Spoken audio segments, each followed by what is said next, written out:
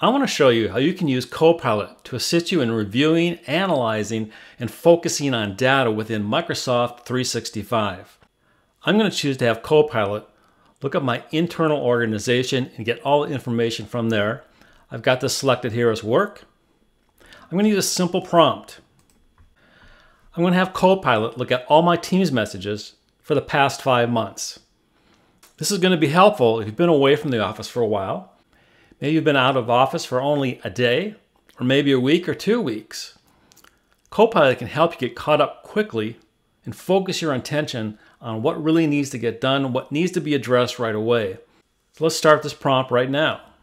So this gives you a nice summary of all the Teams activity in your organization. You can see that right here. There's quite a bit of detail. I can click on these citations here and go directly to the Teams conversation that this is referencing. You can see all the summary here. And this is focusing my attention on what's happening in Teams while I was away.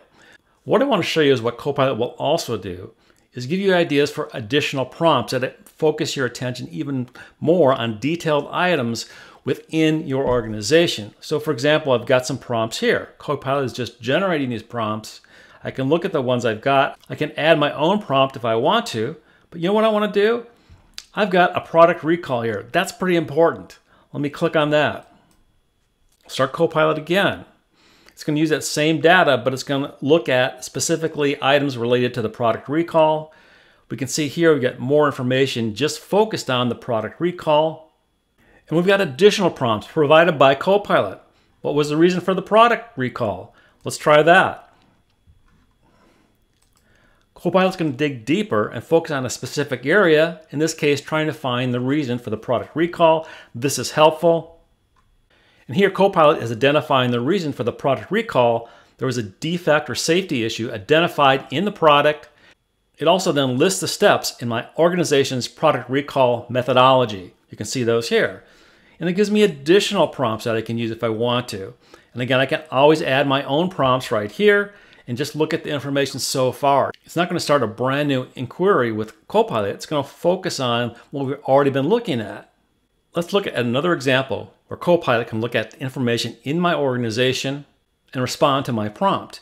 Here's a prompt where I'm going to ask Copilot to give me the latest from Kristen Miller, who's a coworker of mine in my organization. I want Copilot to look at email, chats, and files. So let's do that.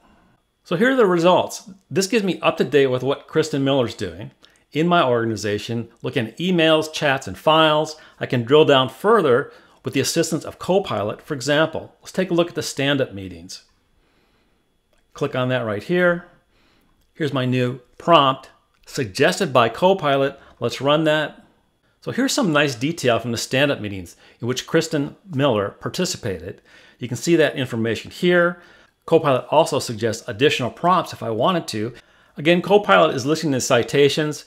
So if there's a specific area I want to drill down more, I want to see the source of this, I can easily click on one of the citations. So for example, let's click on this one right here. It'll open up Teams, and I'll see the whole conversation about this stand-up meeting. So Copilot allowed me to look at all the information that it had on Kristen Miller as far as activities in email, chats, and also files, and put that in a nice form so I could easily look at that. I wanted to drill down additionally and get more information and then pop out from a citation to a specific stand-up meeting. And here we've got that. So when you use Copilot in Microsoft 365, it can help you in a number of different ways. And I showed you how Copilot in Microsoft 365 can easily review, analyze, and then focus your attention on what's happening in your organization. This is a real time saver. It can also bring up new things that maybe you haven't thought about. Copilot finds some key issues that maybe you should focus on. So this can be really helpful. If you're not using Copilot right now in Microsoft 365, you really need to try it out and go ahead and commit to it, learn how to use Copilot, and share it with your coworkers. If you're ready to deploy Copilot in Microsoft 365, download our free guide with the link in our video description.